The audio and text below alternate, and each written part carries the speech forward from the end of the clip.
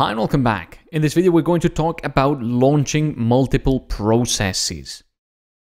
So you can launch multiple processes with Python. You can have your main Python process that gets created when you launch your Python app, and you can ask your Python code to launch another process.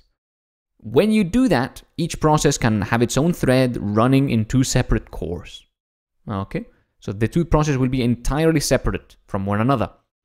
As part of doing that, it can also set up communication between the processes, and that communication is slow, but it can allow us to run two things actually at once in two separate cores. It's not entirely that simple. Let's have a look at some code. Okay, I'm going to copy some things from the earlier section here. Oh, sorry, let's copy from here.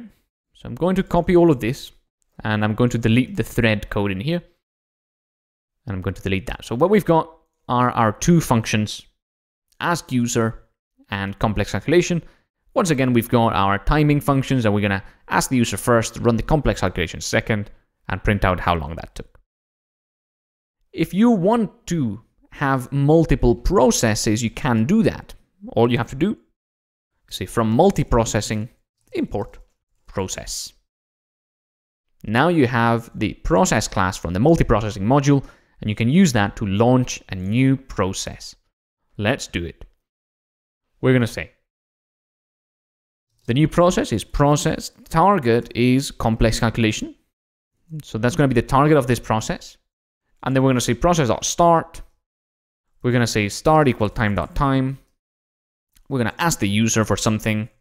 We're going to wait for the process to finish running, and then we're going to print, to process total time is time.time minus start.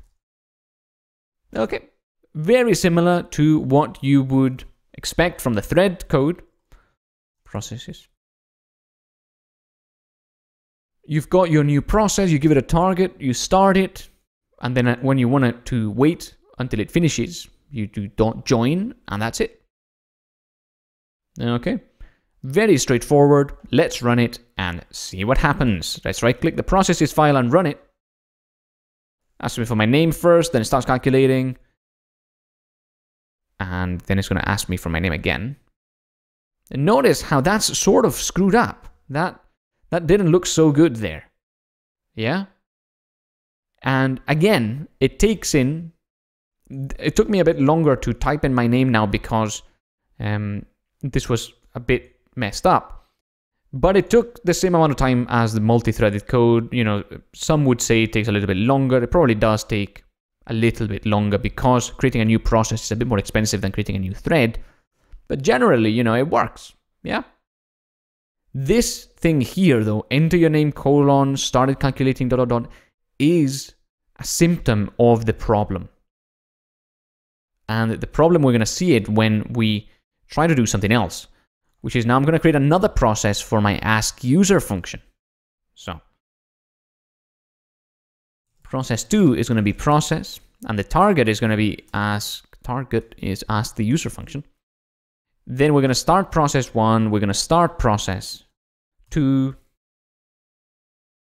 We're not going to ask the user anymore in the main process. We have now two processes for that, and we can do process2.join. Okay, same thing as before. We create our processes, we start them, we start the timer, now we wait for them to finish. But you'll see that this won't work so easily. Let's run this again.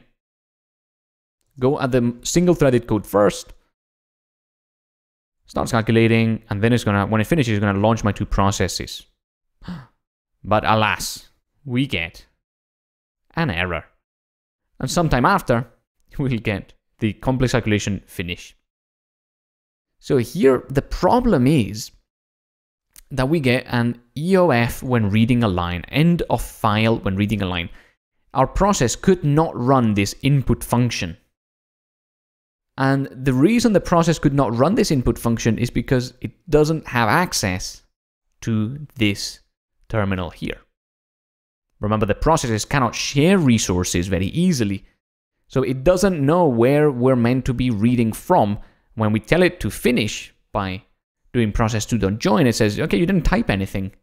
There was nothing. There's no way for me to get the input, and also there's no way for me to type it. So, finish the process, and you get an error there. There's no place for me to type the input because it doesn't have access to this thing that I was about to type. And so a bit of a strange problem there, but this is the reason why earlier on you got your 2 lines in the same line. They were accessing the console simultaneously, but it was essentially a separate entity. So a bit of a complicated thing. Using processes is not easy, okay? Because they are separate, you start getting sort of separate resources, sometimes duplicate resources. One of them doesn't have access to something, the other one does. So, not terribly easy to use processes. Normally, you'll use processes if you have a multi-core machine, like my laptop is, and you want to do complex calculations on both. So if you want to do that, you can do that. You can run the complex calculation on both machines. Now you won't get this error. Let's run this again. And let's see what happens. This is the single-threaded code, by the way. It took 6.47 seconds. Then we started calculating twice. And now we're hoping the operating system has given us 2 cores to run this in, and it seems like it did.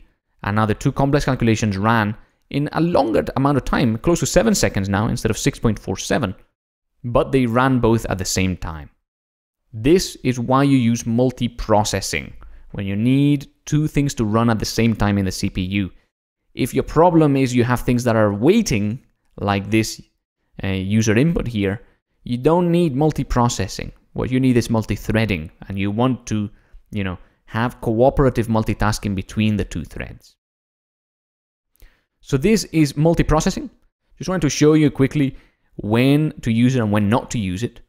And we're going to be encountering a couple more scenarios of where we want to use this later on in the course. So that's it for this video. I'll see you on the next one.